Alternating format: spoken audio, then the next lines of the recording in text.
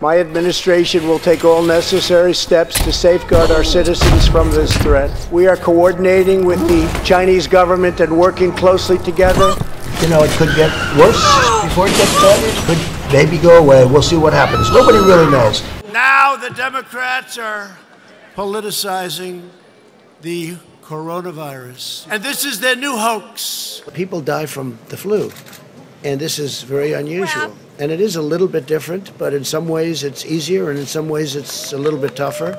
Now, the virus that we're talking about having to do, you know, a lot of people think that goes away in April. Going to disappear. One day it's like a miracle. It will disappear.